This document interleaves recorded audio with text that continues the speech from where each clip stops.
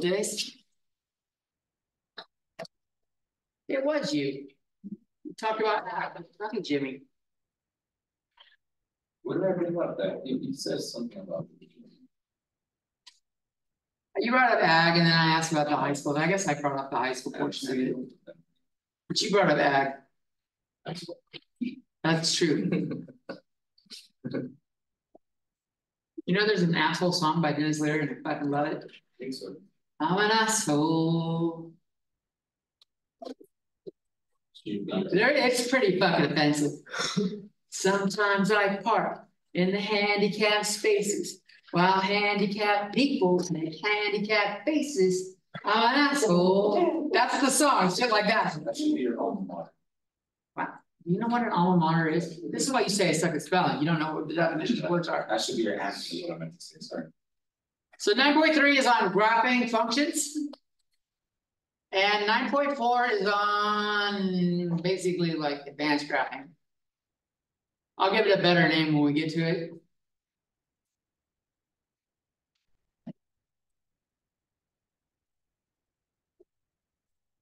Basic way is plot points.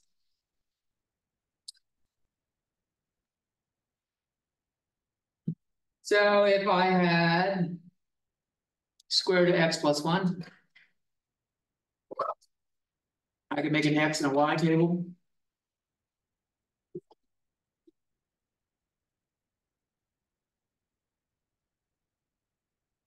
And you'll see right away, this looks shitty. If I plug in 0, I get square root of 1, which is fine. That's 1. If I stick in 1, I get square root of 2, which is an unending decimal thing, but approximately 1.4. If I stick in 2, I get square root of 3, also an unending decimal, 1.7. If I stick in 3, I get square root of 4, which is 2. So some choices are better than others, and we'll learn how to do those in the advanced graph. Well, here you've got to compensate for the value there.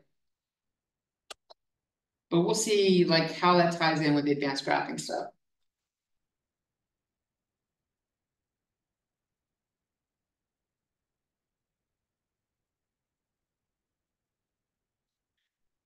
Well, we could do one like I'll call this g of x.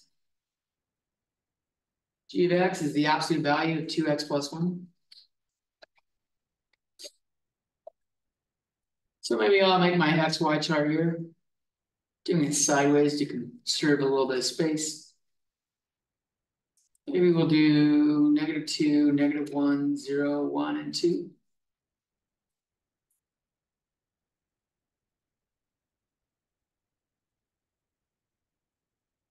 If I stick in -2, I get -4 plus 1 is -3, and the absolute value is 3. If I stick in negative,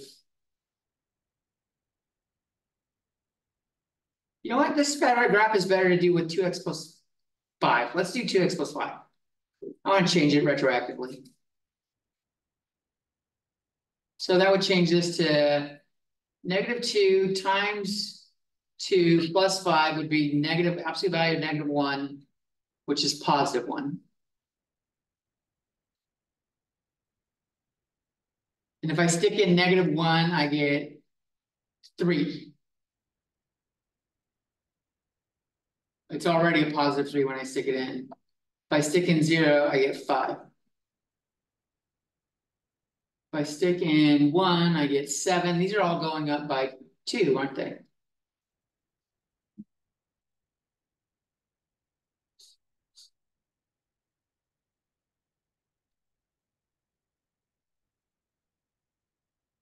A graph of this with what I have there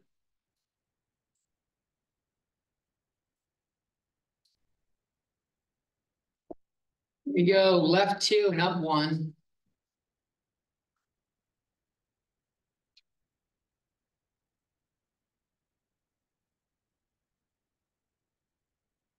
Let's see, use a different color pen for this. -2, 1, -1, 3, 0, 5, 1, 7, and 2, 9. It looks like this. That's what I have. And the only parts I actually plotted were, I'll do in blue, make this dark. But it kind of looks like a straight line, doesn't it? So I want to extend it like that, but the red shit isn't necessarily true.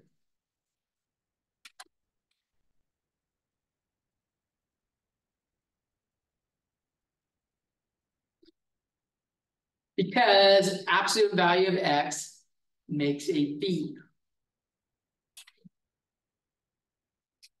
So something with the numbers I picked don't do this justice in showing what the graph looks like.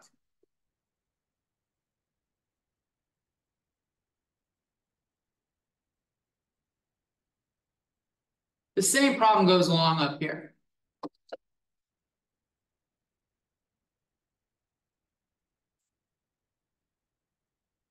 And we'll look at in 9.4 how to address this. There's some shit that makes this a little easier to go about doing. Because like, what numbers do I gotta pick so that it works well? If you're doing a plotting of points, I'll tell you this part. If you're plotting points, set inside the weird part equal to 0 and solve. So like 2x plus 5 is in the absolute value function. If I did 2x plus 5 equals 0, I get x equals -5/2 or -2.5. Then do points on both sides of that. X values for both sides of that.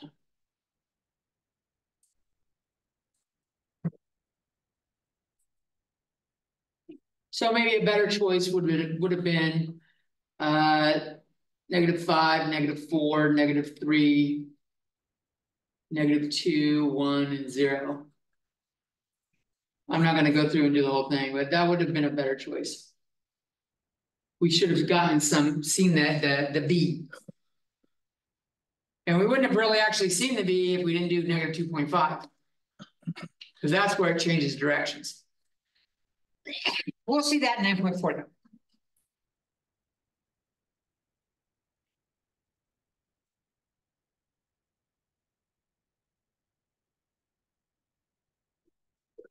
Yeah. That technically be the vertex?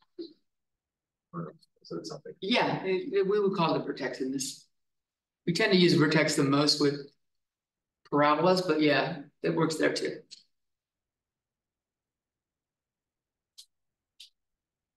Then we could do one that's fucking crazy.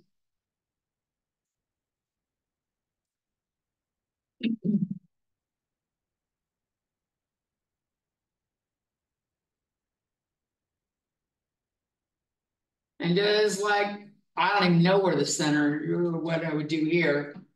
So I would probably just do negative, -2, -1, 0, 1, and 2. But h of -2, this is fucking messy.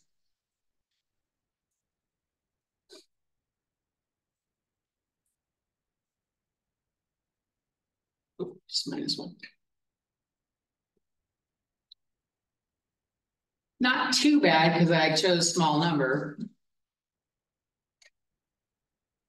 Looks like -3.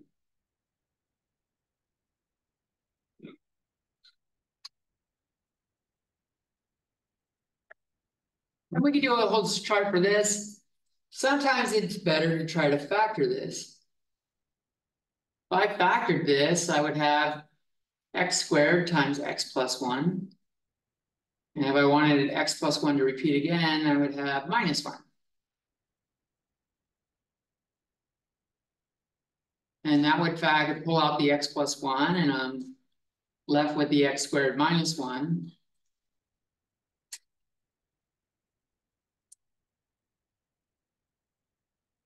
And that factors again.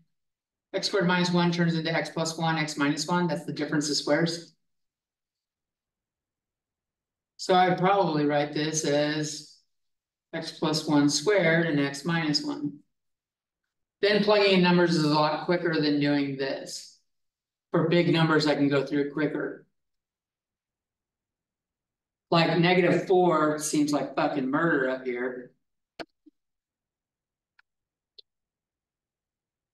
Or like, I don't know, -11. If I want to do that.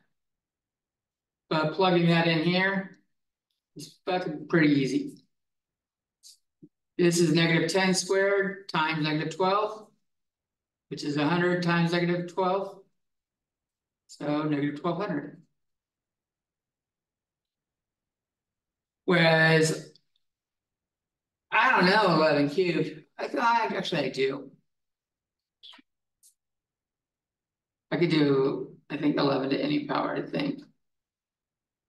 Follows the binomial formula. But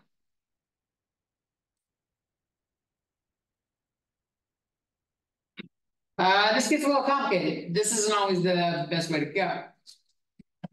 So sometimes we have to, but we will learn other strategies for graphing h of x, because there's a cube in here, there's a square, there's a lot of stuff going on. I would need to pick a lot of fucking points to give that a fair graph. In fact, I'm going to type it into Desmos and show you guys what it looks like.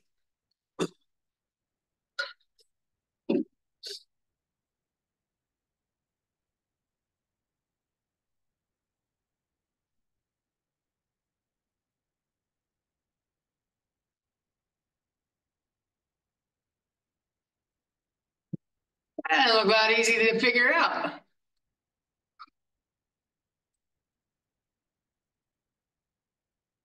But we did see how it hits the y-axis at -1 and hits the y-axis at +1.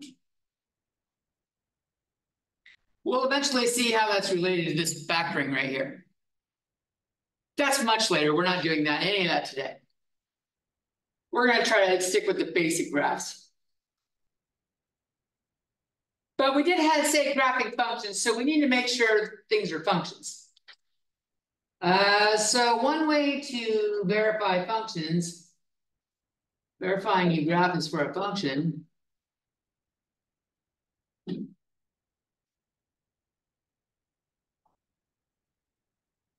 called the vertical line test.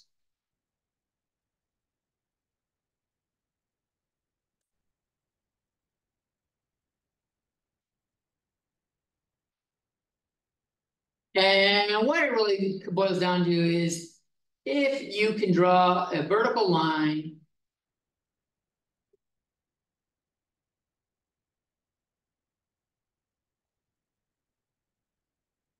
through your graph in at least one place, at least one x value, and that line hits the graph more than once,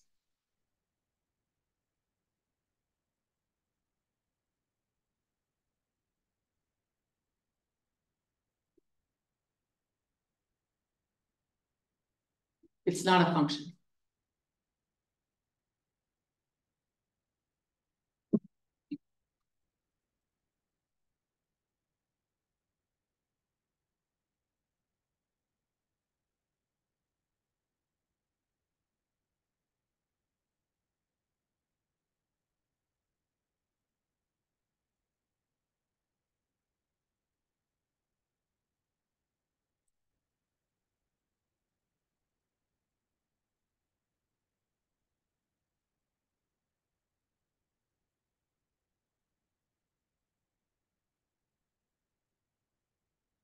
Chapter 14, like one of the last chapters we do, is where we start doing all the crazy graphs.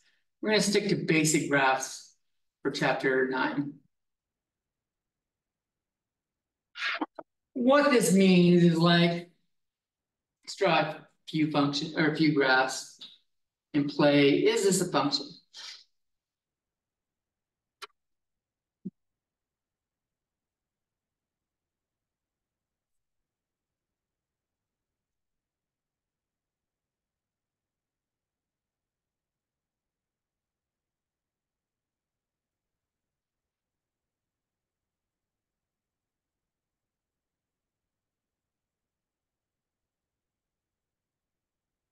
Parabola.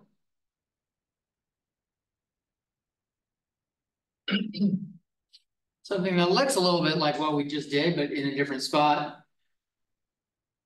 Oh, what about circle? Let's do a circle.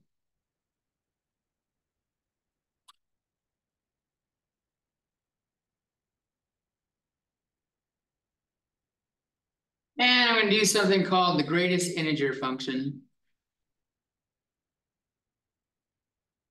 We'll see this on the video I'm going to make.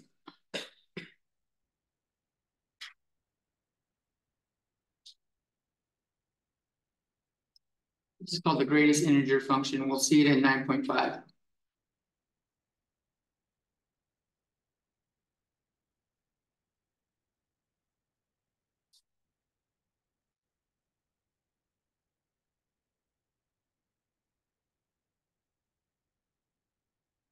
So what we're going to do is draw a bunch of lines through and go, is there anywhere where it crosses more than once? Let me let you finish drawing this. So each of these, it looks like a staircase.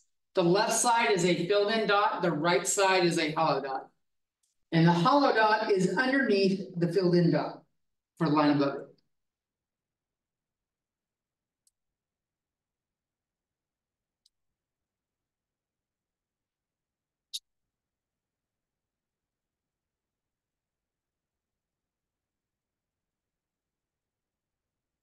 Lots of people are still writing. You didn't bring a see-through cup today. Oh, yeah, because my cup finally came in, so I don't have to use mine. Nice. She could have had that in the regular cup, I would have never known. Slip a little vodka in it, I mean, no, it's probably, someone would probably smell it. But if you had it in a small amount, maybe not. I heard when they let you drink. I should have learned about it. Do they? This is Only people on campus just don't do that. Yeah. right. You can drink anywhere you want as long as you don't get caught. Just ask the priest. No, they serve wine. What am I talking about? That's Jesus' blood. There it is. If these are great. Alright. He's actually raising one. So I'm gonna make a bunch of vertical lines. Does it cross this graph anywhere more than once? No. So this is a function, yes. About here, maybe I'll space it out a little bit more. Does it cross more than once? So yes, it's a function. Doesn't cross anywhere over here. On the ends, it only crosses once. But in the middle, it crosses twice. So circles are not a function.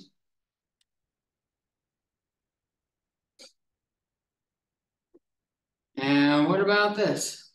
Well, it says it's the greatest integer function. I guess look at you, clever girl.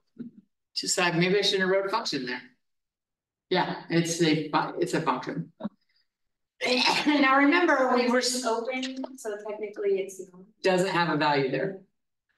Remember when we were doing the inequalities and we had that like x is less than 2, we didn't have 2 on it.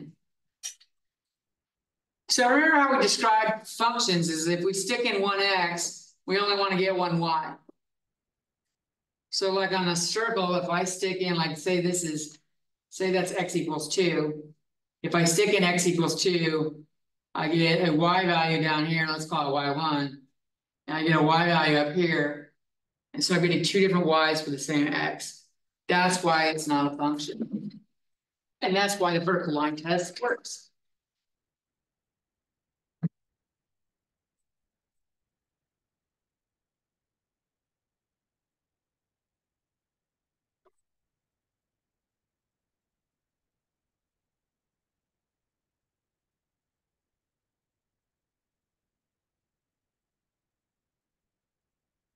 Are you ready to learn? Yes, I'm ready to learn. What is that song? It's a song, I'm not making that up. It is it's an old song. Anyone need this up longer? All right, so we have a bunch of these weird functions. They can be fucking crazy. So domain is pretty important. Finding the domain is pretty important for functions. Because it gives us all the X values we can use. All possible X values that work for the graph, for the function.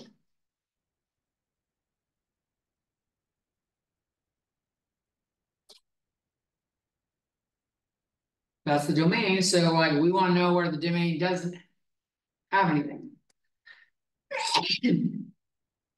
So functions really pretty much, there's only two things that can restrict the domain.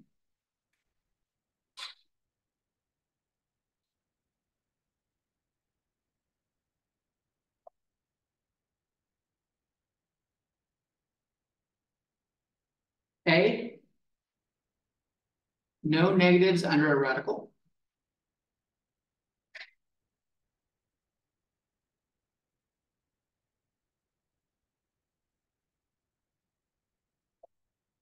And B, no value that makes the denominator 0.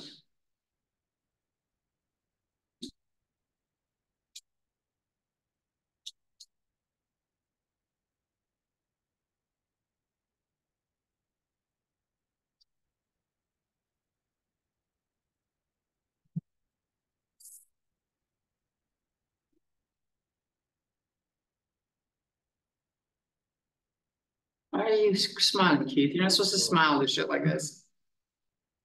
Are you enjoying yourself? Are we having a good time? Must be happy. That's good. Why'd you be happy?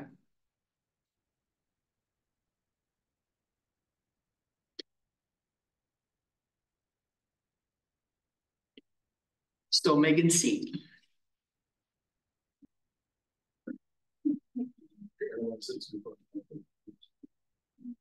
Jimmy's still your seat. Well, when Jimmy's in there, actually you chose back there today. I used to see these, helping the whole time. I used to sit there actually. It's like someone's worth sitting there.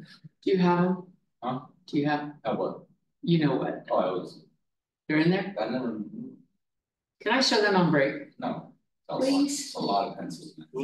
Pencils. What if I give you an extra credit point? Give me 10 extra.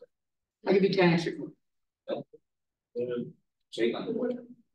There's a lot of points in this class. 10 extra credit points is not going to make him get back if I'm passing grade. No. It's a nice little edge though, filling that gap from 69.8 to 70 that we were talking about earlier.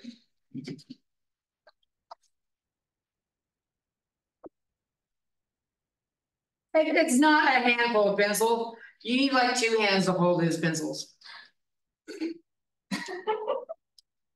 Yeah. Pencils. Keep it clean. All right, so let's take a look at some functions and find the domain. What causes problems for the domain? Here we will do 3x over x squared plus 2x minus 8.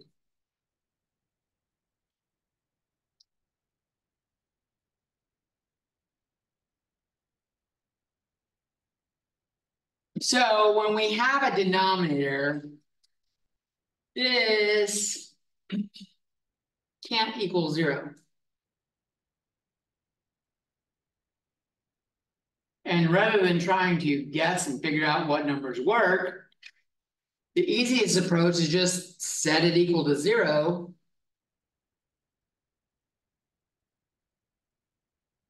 And solve to see what values would do it.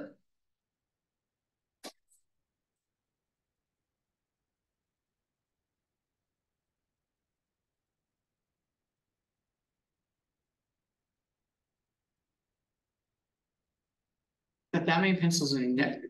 You haven't asked for a sharpener yet. Did you carry one or did you just sharpen them all over fucking winter break? One of the two. Both. Okay, you're on. Okay, carry one out.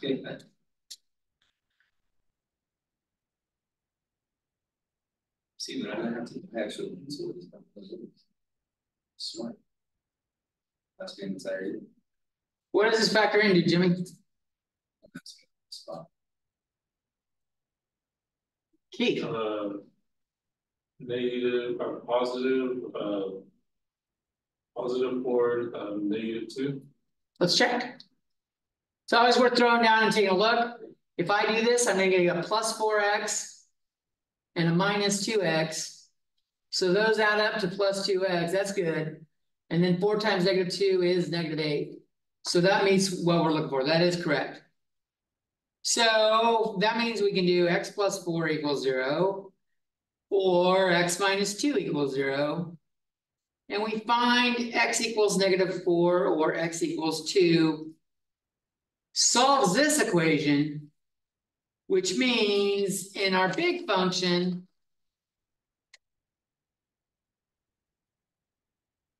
x cannot equal -4 or x cannot equal 2. I like to call these the bad juju numbers.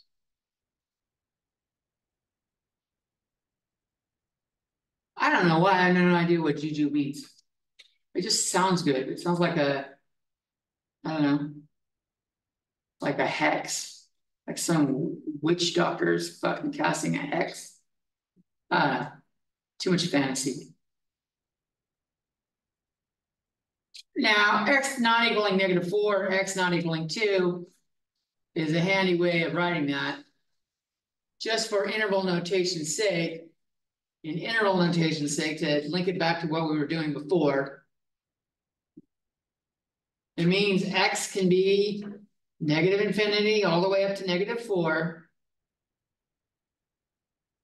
It can't be -4, which means we got to use the union sign and start up at -4 and go up to 2. It can't equal 2, so we do this.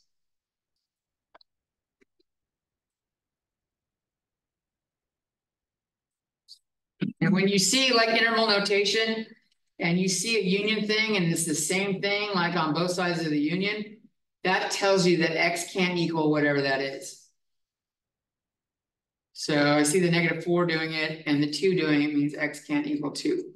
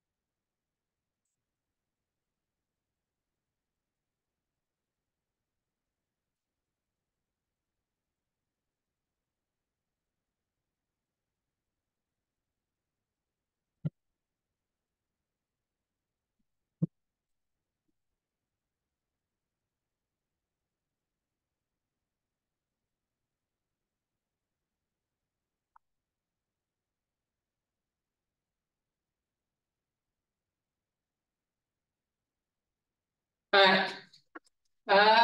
So let's look at another one. We said 2 things don't make it so this happens. Let's take a look at g of x equals the square root of 3 minus x.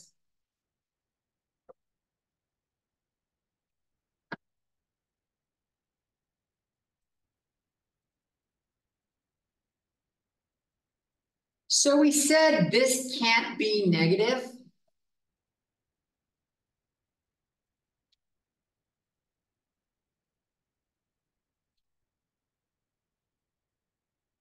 Another way of putting that is it's got to be greater than or equal to 0. What it can be is greater than or equal to 0. It can be a positive number or it can equal 0.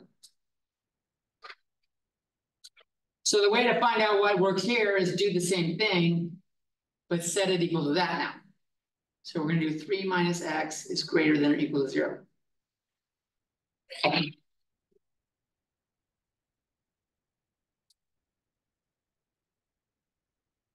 So how would I go about solving this? What, Jimmy? So try 3. So I subtract 3.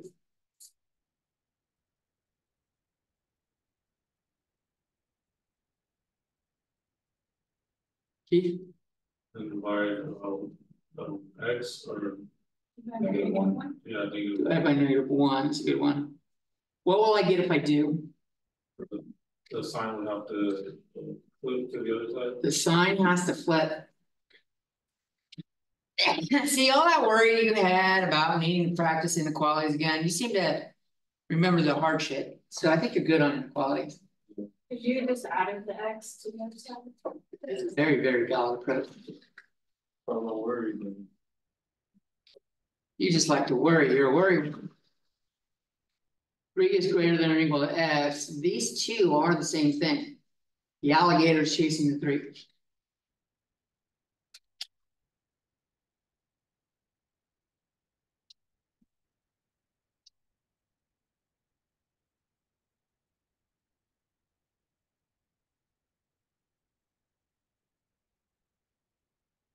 Sounds like some bullshit, so let's check it. Values that are less than 3, like -10 works, 0 is less than 3, 2, 3, but not like 3.1. That's not less than 3. Do those work? 3 minus -10 is 3 plus 10, so that's square root of 13. That is a number. It's not a pretty number. It's not a whole number, but it's a number. 3 minus 2. I wrote the wrong notation here. This would be g of -10. This is g of 2. Square root of 1, that's valid. I can even do the square root of 3. Or 3 minus 3 is square root of 0. That still works. That's 0. That's 1. Don't leave it as square root of 1. That's being a scrub. But if I do 3.1 or even 3.0001, I get 3 minus 3.0001, which is the square root of -0.0001. And now I got an imaginary. So it's not a real number anymore. So that part worked.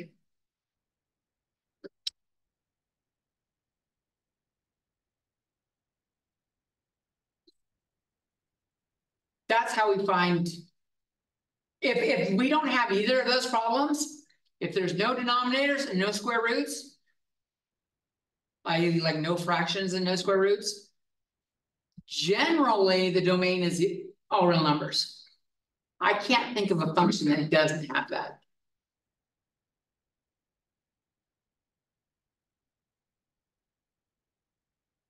Okay. So that's what you got to do to find the domains. You really look for where the domain isn't allowed. Values that are restricted are not allowed in the domain. You guys ready for some more fun shit? Okay. Want to make sure I'm not turning the page for a couple of people are still looking up and writing, so I assume you're still writing this. We'll wait. I can't believe she gave me an F-. It's still dwelling on that shit now. That was hateful. I was so glad I transferred from there. The next year I went to El Camino, a different high school. And since I didn't get a passing grade, I had to take a PE course again. But at that point, I didn't have to choose like the freshman PE. I picked tennis. And I wasn't the best of the tennis, but I wasn't the worst either, which was interesting. I was always heavy, but not as heavy as I am now. I still had, a little pork chop on the court, swinging my racket. It's pretty good now. All right, people look like they're done. So we will graph the following 6 functions after break, but these are like the 6 basic functions.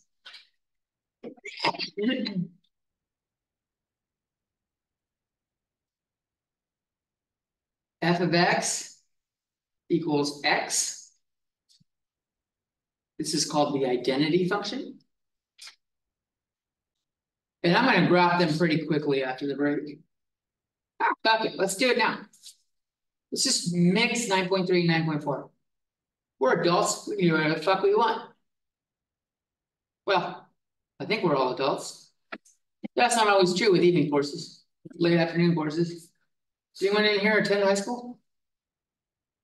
No, right now. I wonder if anyone online does. Huh. Oh, well. Adults can technically still attend high school too. Yeah, there are actually a lot of seniors that are adults. So. I graduated at 17, but not. Are we fucking bragging, James? I'm just saying, man, my birthday just so happens to be lined up where, oh yeah, I'm gonna graduate at 17. Was it like June or July or In something? October.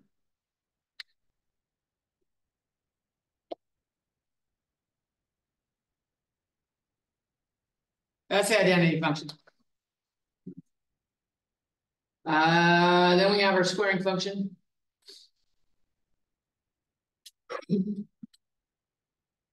Guess what it looks like? What the equation is? X squared. X squared.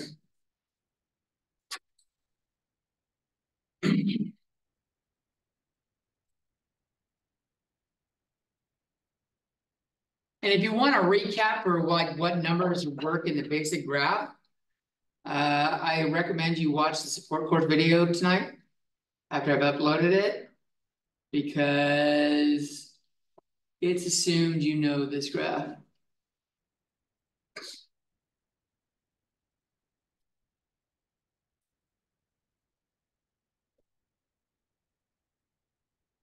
But I spent a good 30 minutes on this an hour ago.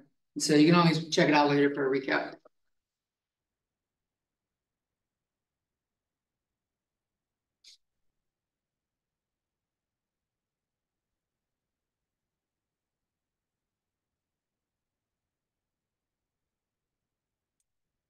And while I'm doing it, I'm going to explore what f of negative x looks like. What about f of negative x?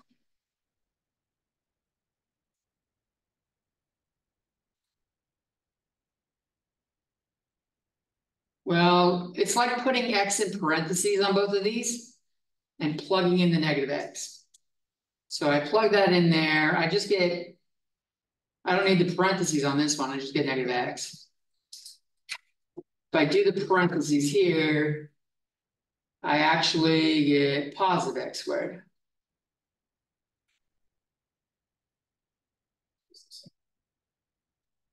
It actually ends up being the same, right? Same thing. F of negative x actually equaled f of x. That's kind of cool. And up here, f of negative x looks like it equals negative f of x. Let's see if any of the other basic functions do this shit.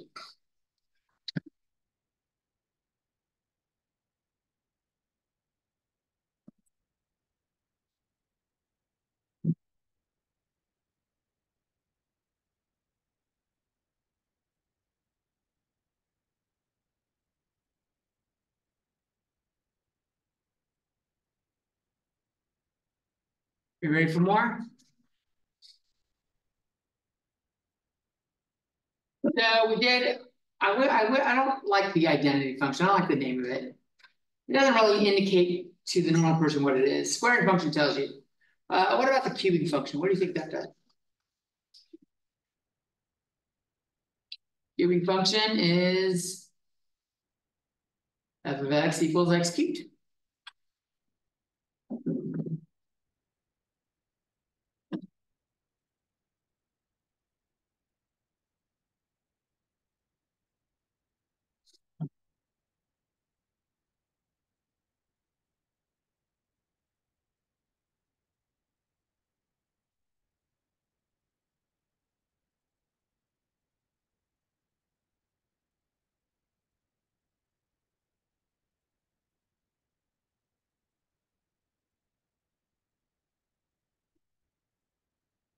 I'll give props to anyone that can draw that without lifting the pencil, because I sure as hell can't. I've never, like, whenever I draw a cube function, I do one half and then I do the other. Otherwise, it doesn't look right. It's just an S. Yeah. Knock yourself out. Okay. If you watched me do it, what I did is I did this side because I can go in the same motion, and then I did this side because I keep curving the same direction. But if I try to do it together, it looks awkward on the graph.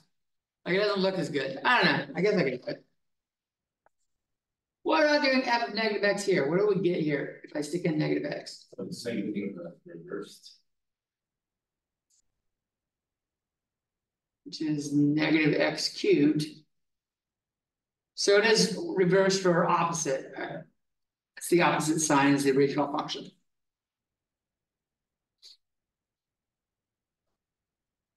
So we did the line x to the first power.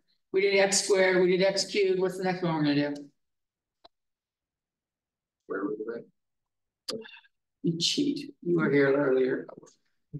I deliberately said 1, 2, 3, and I wanted someone to say 4. And I said, no, we get lazy when we get x to the 4. All right, so now we got the square root function.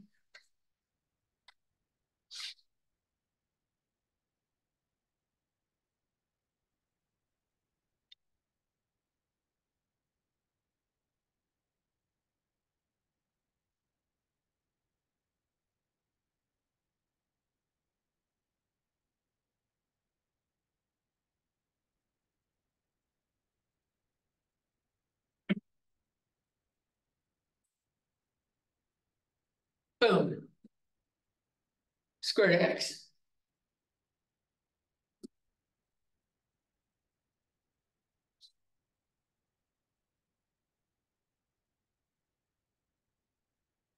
This looks like half of a sideways parabola. And it's because it is. There's a relationship between this and x squared. And we'll be going over that later, 9.7 next week. We'll talk about inverse functions and how square root of x and x squared are inverse functions and what they do for each other's graph.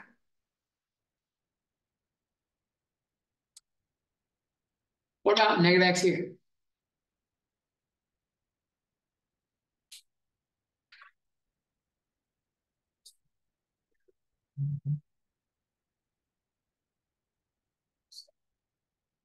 Well, assuming we keep the same domain,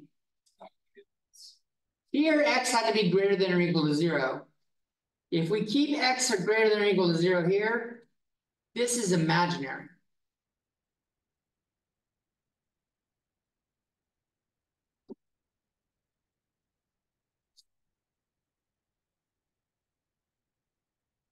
If we don't keep the same domain, like everything else, we were able to keep the same domain. We change the domain to match the new thing. Then x has to be less than or equal to 0. And it does kind of flip it. It's years. And it does it like that.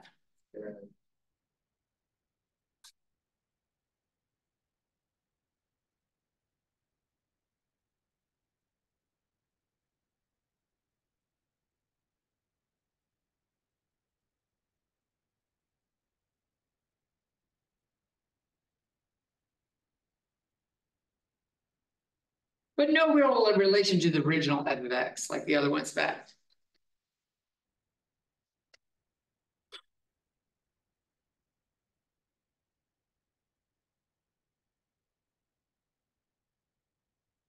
Might I have another? Yes, you may. Let's do another. Nearly with me. What? No, we're nearly with me. I know, I wouldn't say that. Absolute value function is pretty good.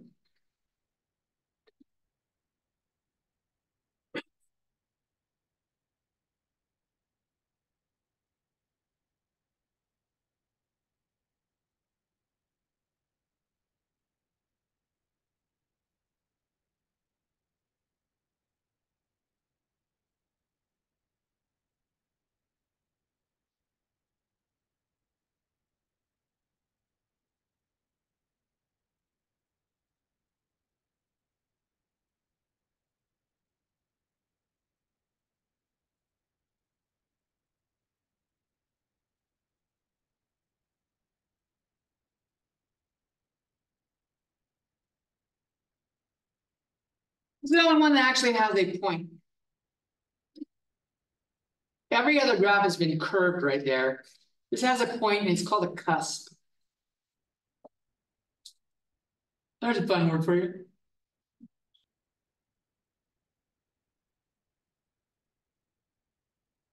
What about f of negative x here?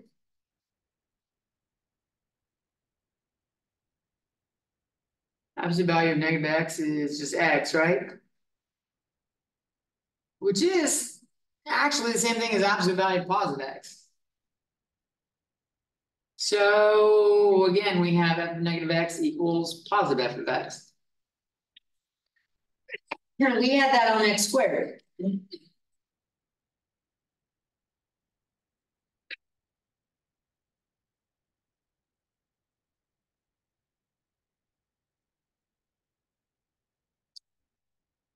And I'll do my last one, but not least, on another page.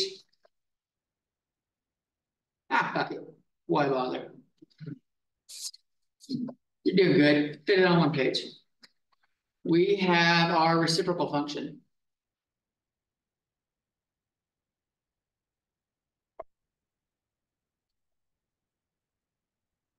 F of x equals 1 over x.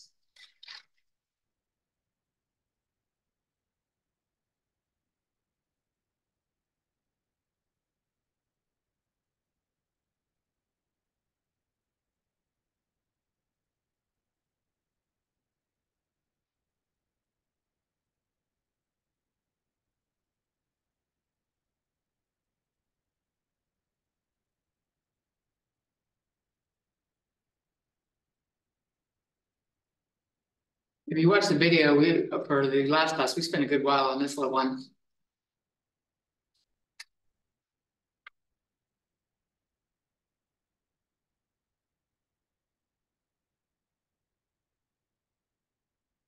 If I do f of negative x here,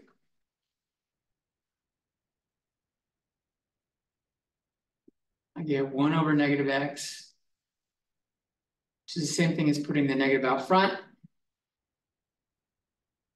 which is the same thing as saying negative f of x.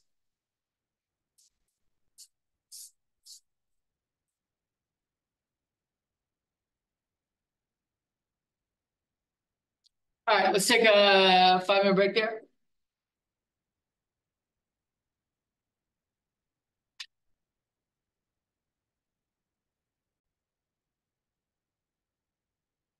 Okay, we look at 6 functions. F of x equals x. And we saw that f of negative x was negative f of x. We had x squared.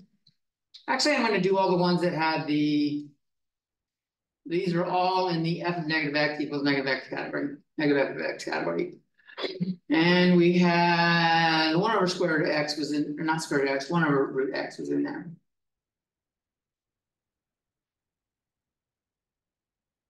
These are called odd functions.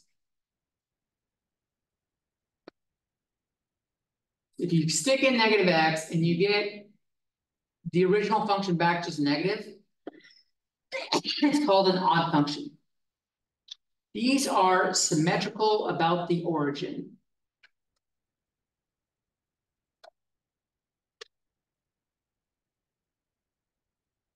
It acts as a mirror, a single point, like looking through a drop of water. I'll show you it on this one real quick, how symmetry about the origin works. Because it's fucking not intuitive. I can't just draw a line and then reflect it across.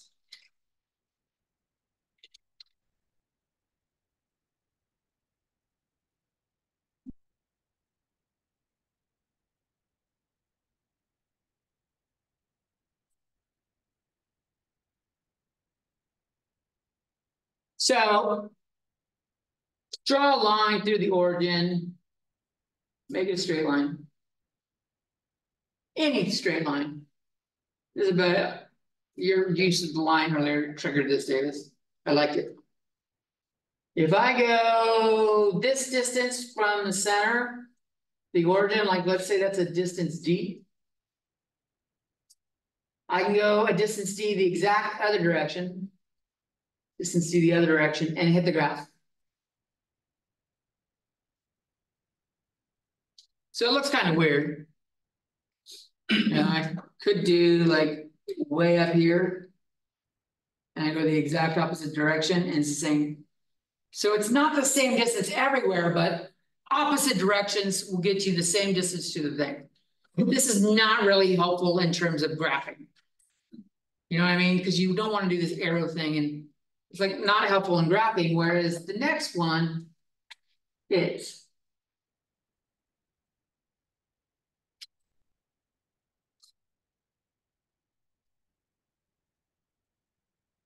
So we had for the other ones, f of x equals x squared, and f of x was the absolute value of x.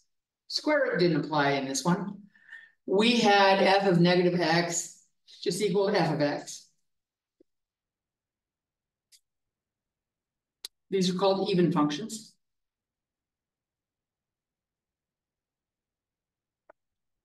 And they are symmetrical around the y-axis.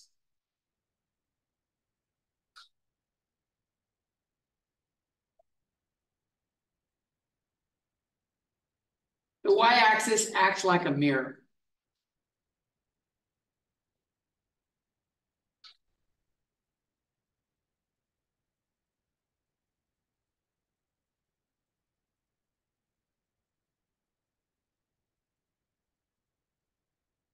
So part of the graph of the parabola is that. The other part of the graph parabola is that. It's literally like reflecting. Like if I folded this page in half, the lines would overlap if I folded over the y-axis. Here it's like the same distance d there, if I did the graph well. D. That's symmetrical about the y-axis. And that's called the even functions. Even functions are any of them where f of x equals x to the n, and n is an even number.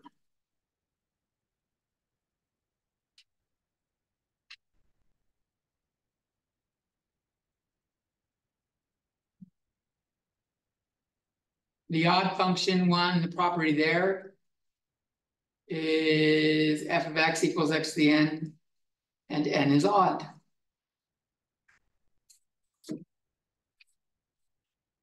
Or any combination of them that at least stays the same.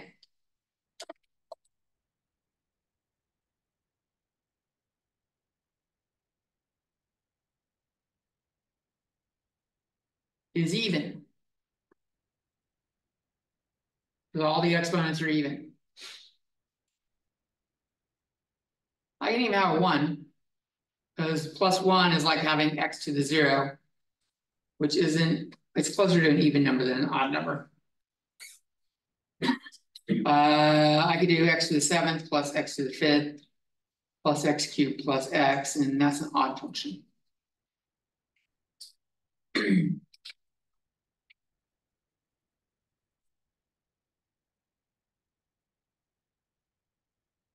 And although you don't need it in this semester, I know Davis has probably seen this before. He's gonna fucking ask me at some point. Cosine of x is an even function. This is a trig thing, Math 54. You're gonna see this. And you're gonna see that sine x is odd. You don't need that little tidbit right now, but I do. It's nice to go. Where is it? Little things like this isn't the obscure thing. Where does it show up? Shows up in trig. It shows up in your next class. What about tangent? Tangent's neither. Any other combination is neither. So like f of x equals x to the 4th plus x cubed is neither even nor odd.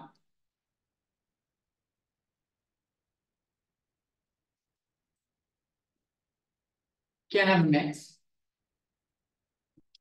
And it's only helpful when you're doing that symmetry stuff.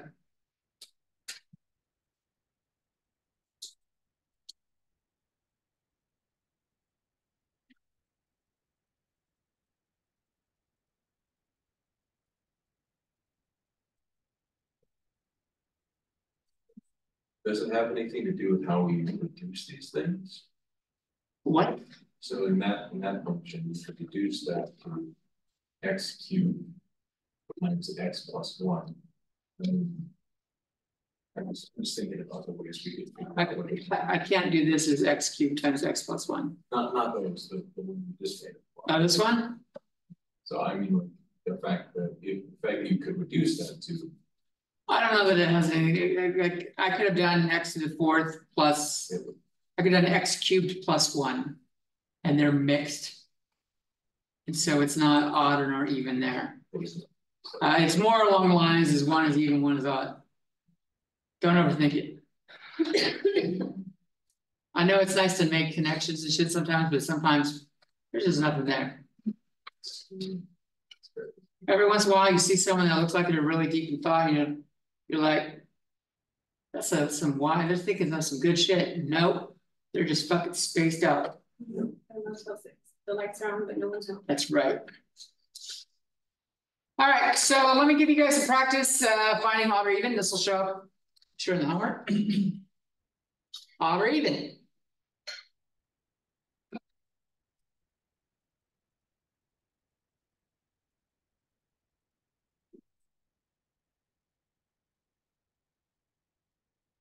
And I recommend doing the whole sticking in negative x.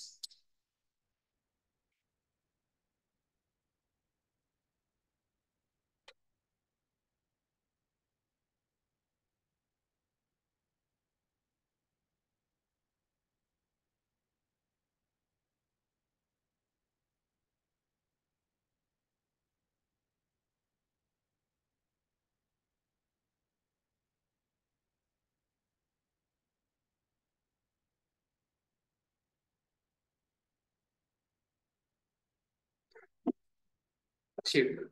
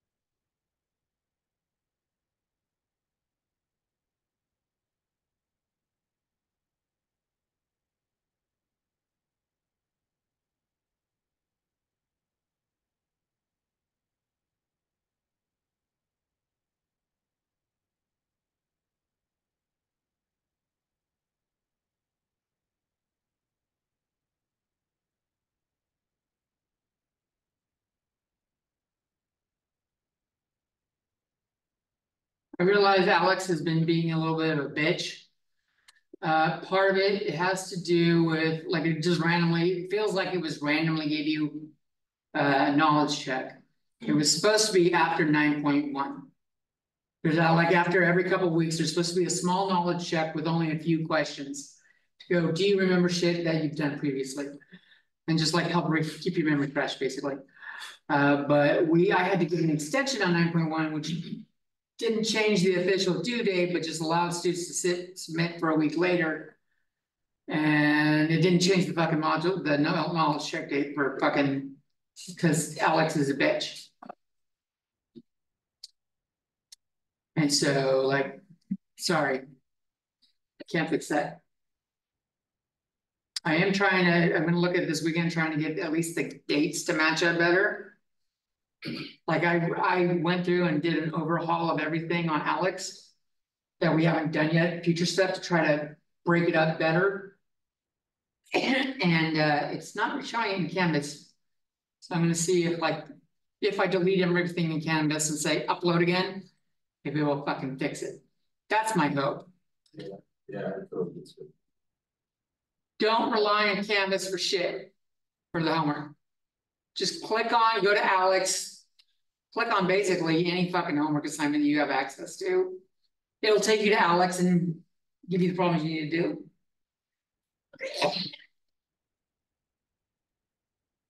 All right, what do we got here? I stick in, what'd you guys get for this? Is this odd or even? Does anyone else think it's odd? Does anyone think it's even? All right.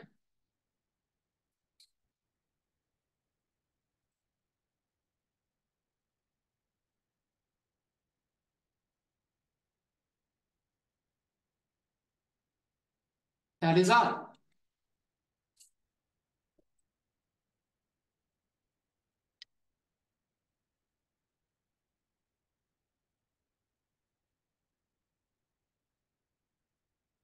What about this one? I'll write it down like y'all didn't do it. Anyone else get even? Anyone get odd? Did anyone do this? Even I got even. Let's check.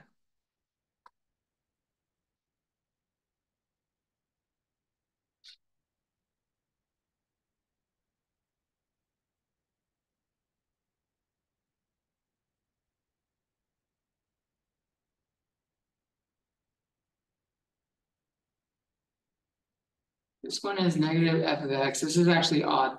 Even out.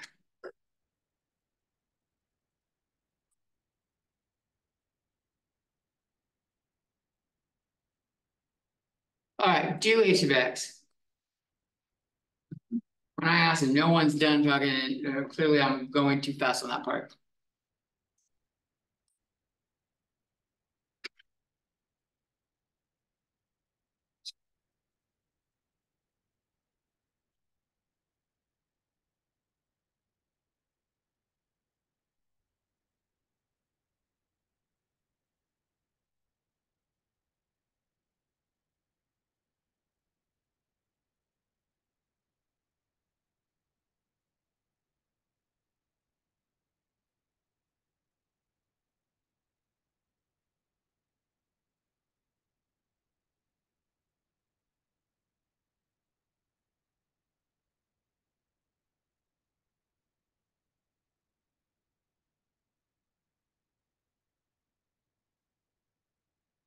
Chicken tacos tonight.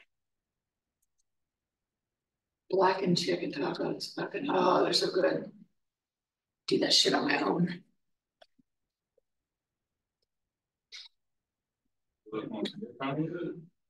Well, it's just regular chicken diced up, and I do. We had tried Tyson's blackened chicken breast, like they had them in the store at one point, and we got them, and we're like, "Oh my god, this shit's great!" Fucking chop it up, throw it in some tacos, and we went to buy more, and can't find them fucking anywhere. So I'm like, well, it's just spices. I must be able to reproduce this. I can get close enough that it fucking is delicious. Yeah, that's I don't think it's exactly the same, but you look up blackened seasoning, and it's a lot of Cajun spices. So, well, I'm gotta go home, dice up a chicken breast, spritz it with a little bit of olive oil, and then cover it in the season, air fry that motherfucker for 12 minutes. Tonight. say your chicken, some other stuff in there sometimes. Right. So and we go using the chicken broth that was with tamarind, tamarind. We go take the plant, boil it. Huh. What is this one?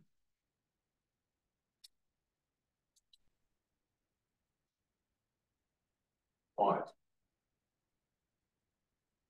Anyone else get on?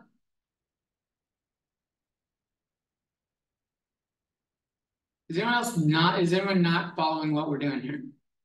We're plugging in negative f of x, and we're adding it right to. And we're seeing what happens when we deal with the processes. And we're going to try to compare it to the original. In this case, it's the original, which means it's even. Poor Davis, he's just 0 for 2 right now. We were not allowed that decision.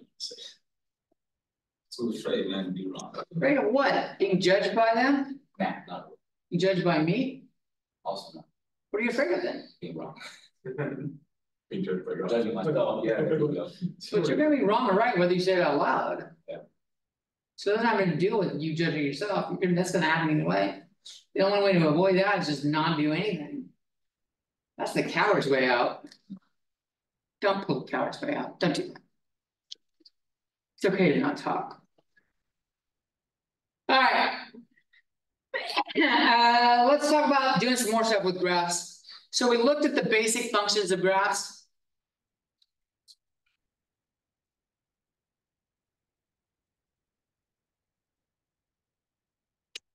So we saw f of x equaled x squared. We had a nice little graph that looked like this.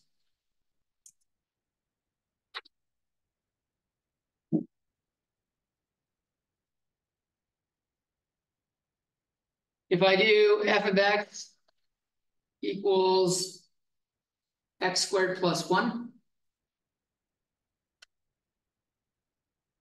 If you actually go through the table,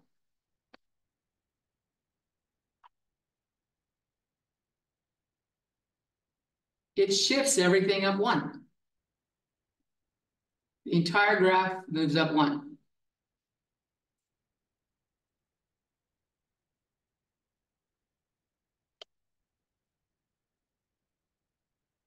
And if I do f of x equals x squared minus, I don't know, 6. I guess I should have given myself more blue. We go down 6.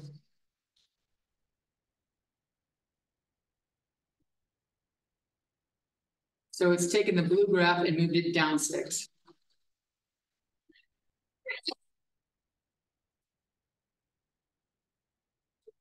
The numbers, basically the same thing as b in the slope or in the slope and etc. It's similar, but that's not always the case. It's not. When we combine it with other shit, I don't want to, it's not the case when we combine it with other shit. It's not always the intercept, but we can generalize it. If we say f of x plus k, if k is greater than 0, it's up k. If k is less than 0, it's down. So my base graph was f of x plus k plus 1, we went up 1.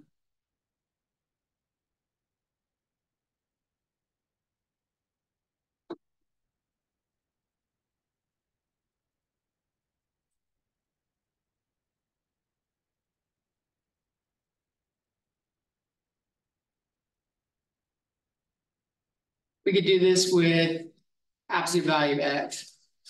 Absolute value of x will also move up plus k, or it moves down with negative k. They all do it, but it's easiest to see with some of these functions over others. Isn't there a shortcut as well with the absolute value, kind of like a stair to if you had a like a what is it, like an equation like that, like x like x squared minus like 4 and parentheses and then like plus 3, right? We can just When we have stuff like that, I'm getting there. oh I'm doing a piece at a time.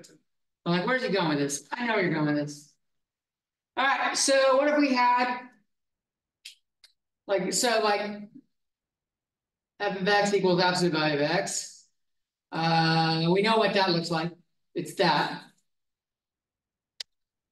So if I say f of x equals absolute value of x plus 2, like that, the graph has moved up to.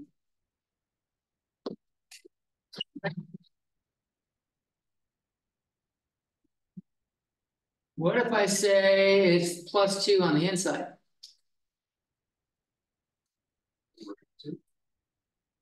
You'd want to think it goes the same direction. If I stick in x equals 0,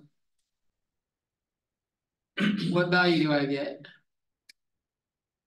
2. So if I stick in x equals, let's do this in red real quick. If I stick x equals 0, I get 2, which gives me that point. If I stick in x equals 2, what do I get? 4. Okay, let's see if it's doing something. Let's go to the left. If I stick in x equals -2, what do I get? I get 0, right? What about x equals -4? I get -2, but it's on the inside of the absolute value. That goes to +2. So it has moved it left 2.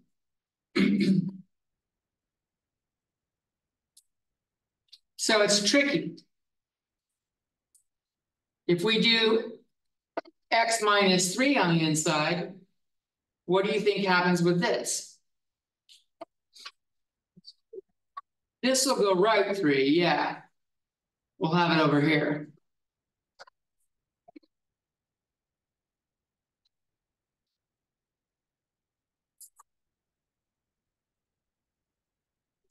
So it's just corresponds to wherever the x value makes it 0.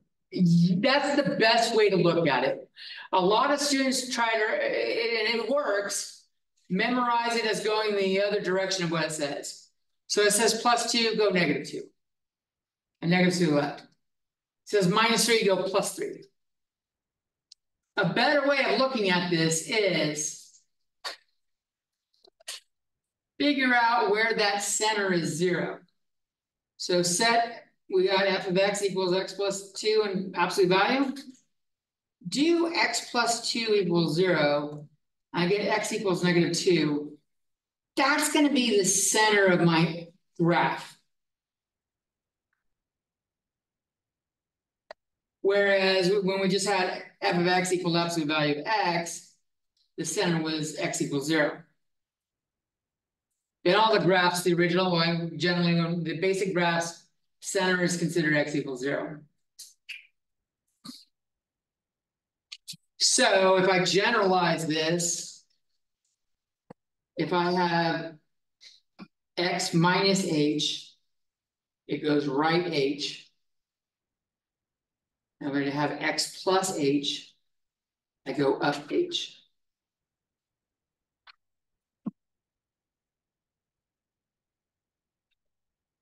This works on any of our basic graphs.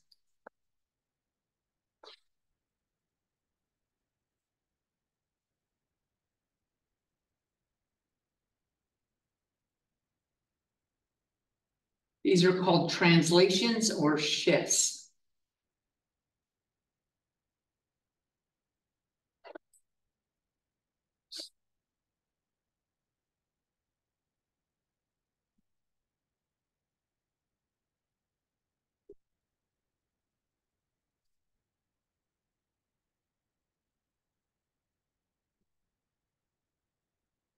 I'm going to give 2 for you to try. First one's easier than the second.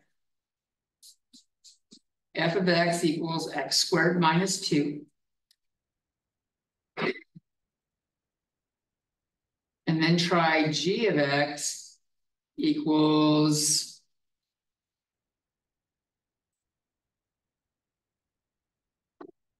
that will keep the same function. I'm going to say x plus 2 squared minus 1.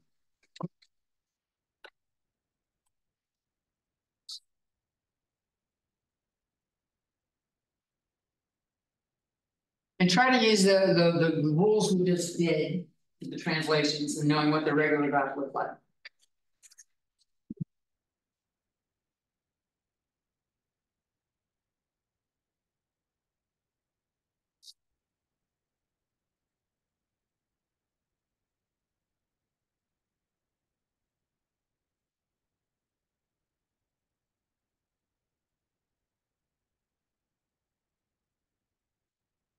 I strongly encourage you, if you're not doing this right now, if you're playing on your phone or something, do this. There's a point for the in-class practice. It gives you some practice while you have a chance. It's easier to make a mistake here. You go home, you fuck up, you're like, there's no David there.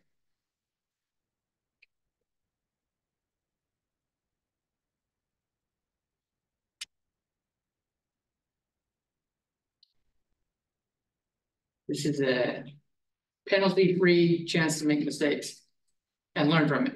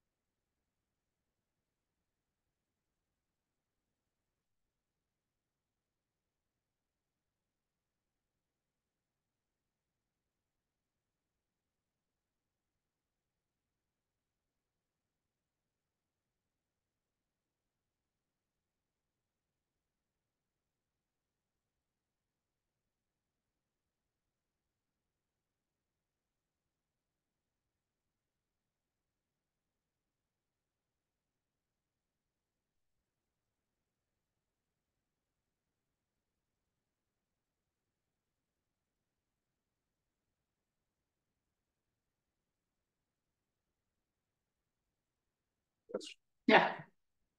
For the second equation, should we actually combine the x plus 2 into its other form, quadratic form? No. Maybe as is. Use it like the primitive things we were doing here. Yes, this is a very straightforward graph. If you start moving shit around, it's less, like I would just say, go back to this. What happens with the first one? Moves down to. It's just down 2, right?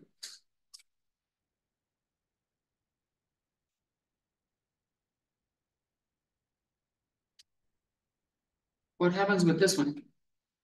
Left 2, down 1. Left 2, down 1 is correct. So my vertex, which we'll talk about later, is there.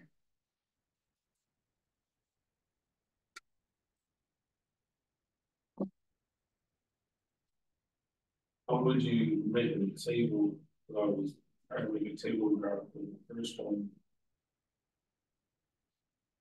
So if you want to make a table, like if you stick in 0, what do we get? You literally write it in the equation and now you don't have any letters left. G of 0 would be 0 plus 2 squared minus 1, which is 4 minus 1, which is 3. So you got to go through and do this for each of them. Yes. Pain in the ass. We strongly discourage tables on this. Stuff in this section is going to want you to do these shifts or these translations. The graph gets a lot fucking easier and quicker. Otherwise, you gotta plot this out. You never know exactly, like, do I have my curves in the right spot and everything like that? Here, it's just the same shape, just moved. It's almost like having the graph on something below and having a transparency and just fucking moving around. I bet this was easier to teach when we did transparency. I don't do that anymore. All right, ready for a little bit more? So we're gonna talk about reflections.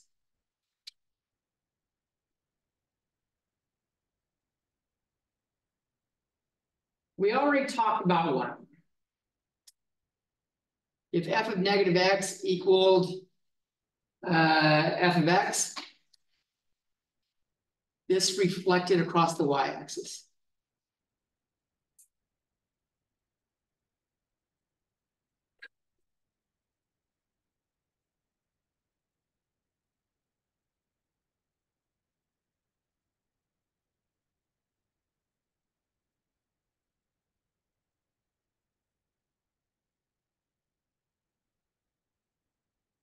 And these were the even functions. So absolute value, I just treat this as a mirror. And I go like, if I fold it in half, what would it look like? The line would look like that, assuming I'm freehanding this well. You know what I mean? Reflections across the y-axis look similar to this f of negative x thing, but they're not. So reflections across x-axis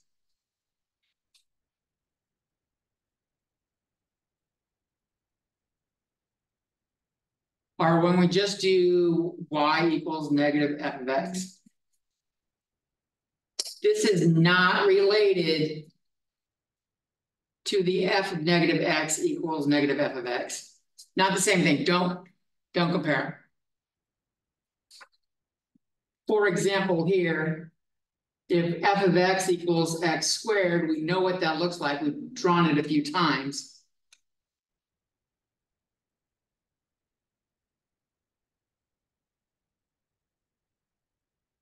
If I do f of x equals negative x squared, without parentheses, just put a negative sign in front of it. This just reflects it over the x-axis. Does that make sense? Yes. So like having a negative sign in front of the variable with the biggest exponent makes the graph flip over, basically. Oh, there's more to it if there's more than one variable. Yeah, it would be even more like the negative on the outside. It's like that. Yes, this is very much on the outside.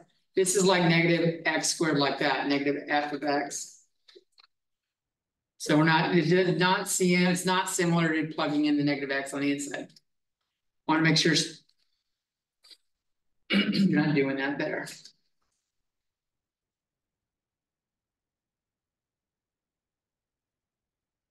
So what does y equals negative absolute value of x look like? Go ahead and graph that.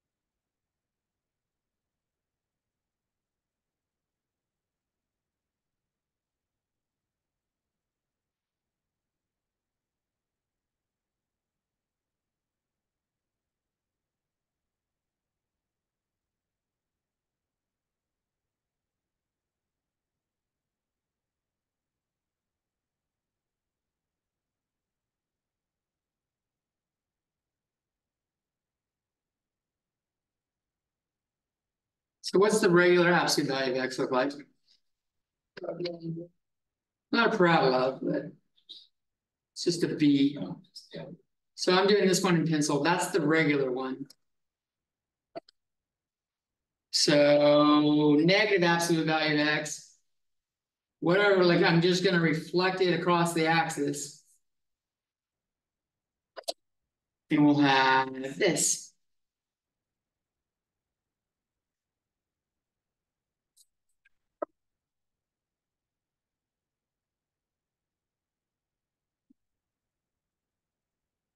as soon as the absolute value bars, then we get a negative X, so something the negative is downwards, right? But the negative is on the outside of the absolute value.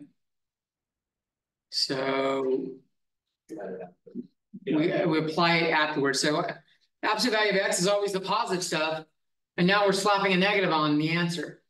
So it just pushes everything down in the negative numbers. Does that make sense? Did that explanation help? So you're literally like, if you did the table, you're like applying the negative after for the base graphs. We'll talk about putting it all together in a second, like all of this.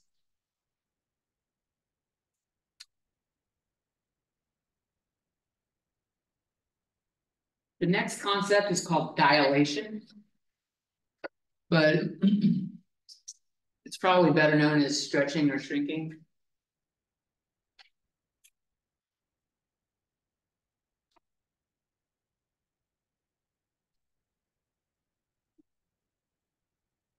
And it's when we have a multiplier on f of x.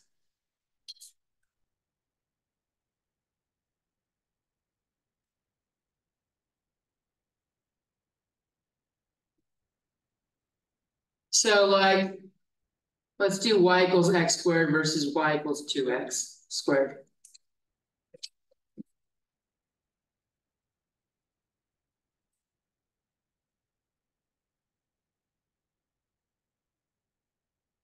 God, that looks like shit. Oh, well, that's where we're going. So this is going to be my y equals x squared one.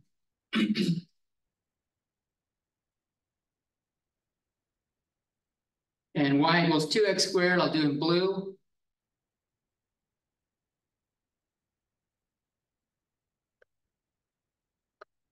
Every y value is doubled.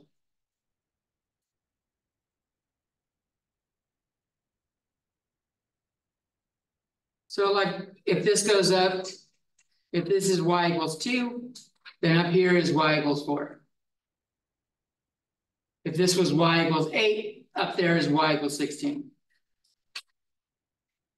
This one's a little harder to do without just doing a little table first.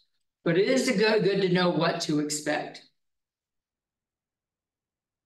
If we did y equals 1/2 x squared, everything's half the height, which makes it lower.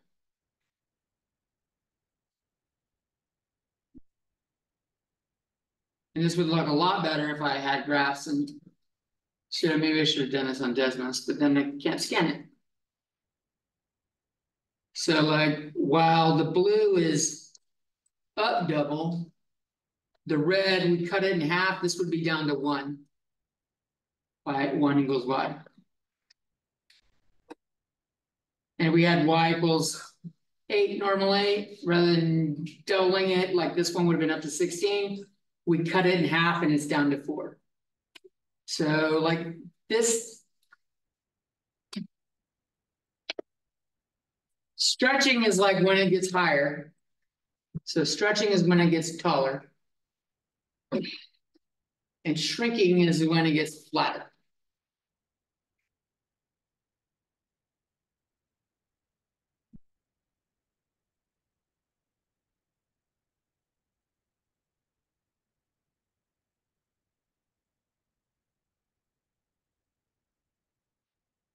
The stretching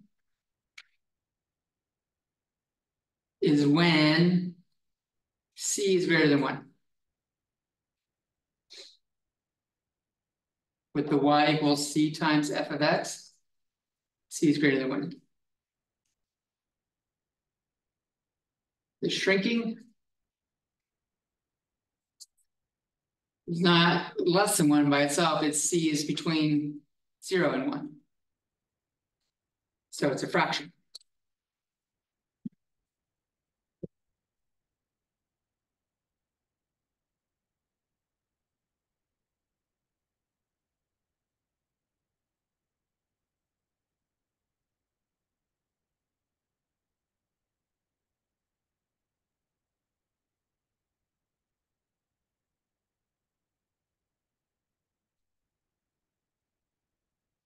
So like what if we did? So you try f of x equals 2 square root of x. And I'll draw the base one. I'll even use coordinates.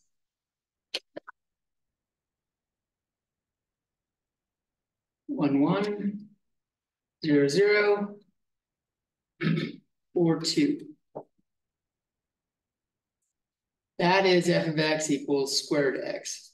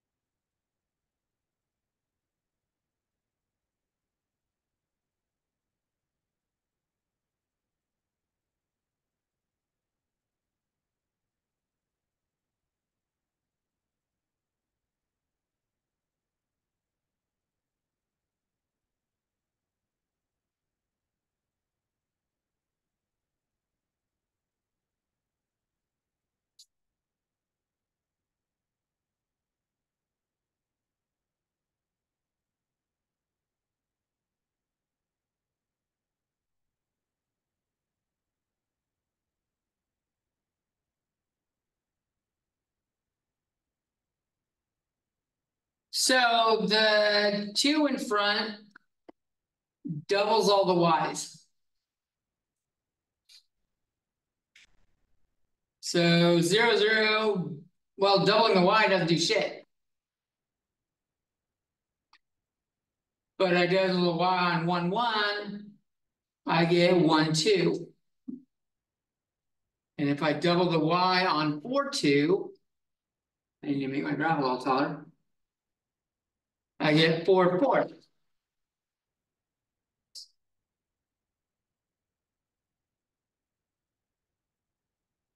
So this is 2 square root of x.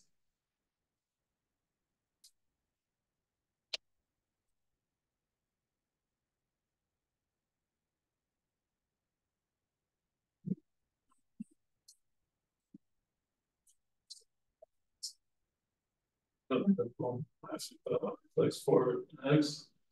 We're up to square root. Unlike the other things we did, like when we did like the plus k and moved everything up 1, here everything isn't moved the same amount. You actually have to do like a multiplier, which sucks. It's much easier to just grab the graph and shift it. So doing it all together. Let's say we had f of x equals -2 times x minus 3 squared plus 4. This has got a little bit of everything. Yeah. So steps, good steps. Start with x squared. And then do or apply the 2 part. Make it 2x squared. Then apply the negative. So flip it.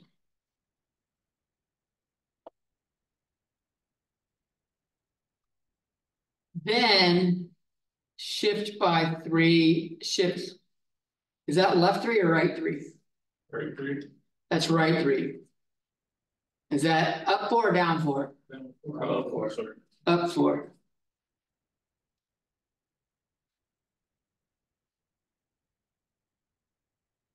So sometimes this is a little easier in pencil. I'm going to be going up, so I maybe need a little bit more room on the top part of my graph here.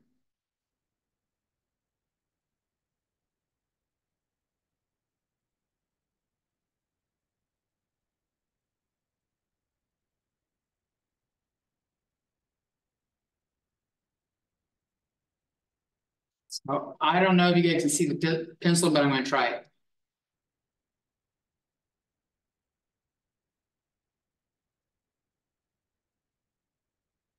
Does that show? Oh, it's just not bad. It's not bad. Can you see it, Davis? Okay. You're shaking your head no. Just checking. So that's my just x squared. So my 2x squared moves all the points twice as high. So this 4 goes up to 8. So 5, 6, 7, 8, it comes up to here. So we have it a little bit tighter.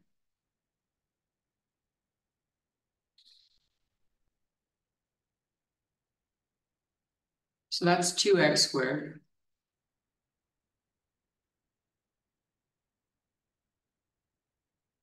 We apply the negative.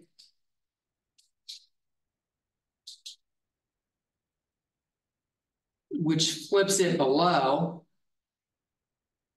And I didn't give a lot of room to show the these points reflected, but this one dropping down, I was 1, 2, now it's 1, -2.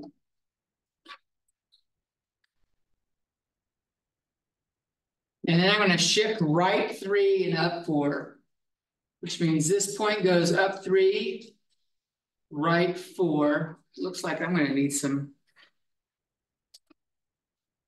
more black lines.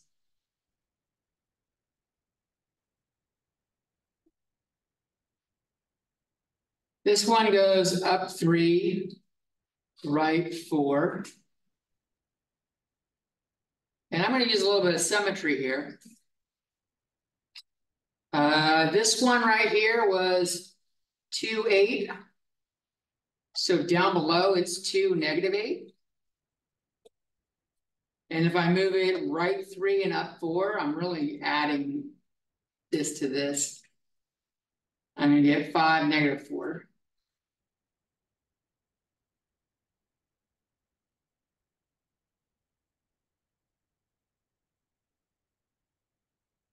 Why do I have, am I off here?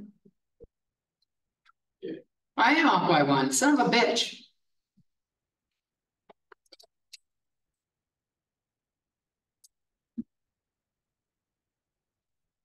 There's some more, I need a -4 there. Let's put this one down here. So that's the right half. And the center is down the middle. So I can use a little bit of symmetry. And do the left half. Or I could just take each of the other points and move them by 3 and 4. Here I took advantage of symmetry to do the rest of the graph.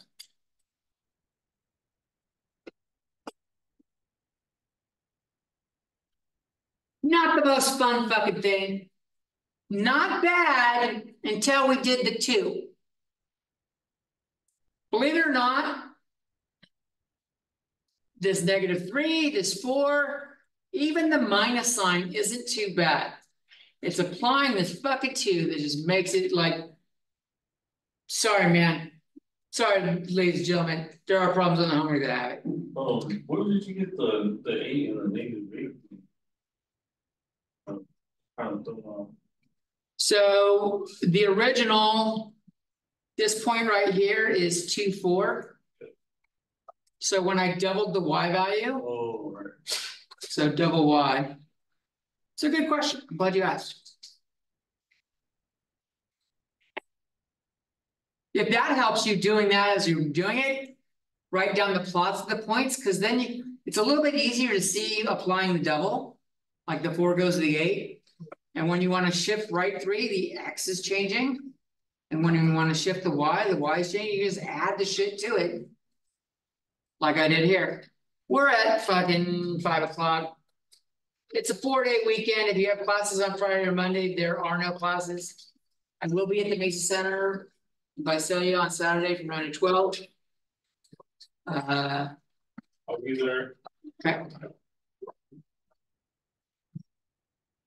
Other than that, get the fuck out.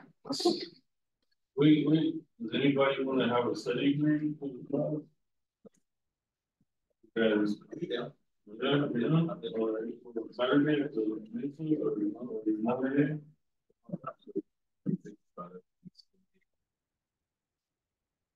Yeah, after the Oh, the next Saturday? Yeah, some people are gonna take it from the 4-day weekend. Or. Yeah, Keith's been coming. Take care. You too. I'll see you Saturday. Seventh. Have a good one.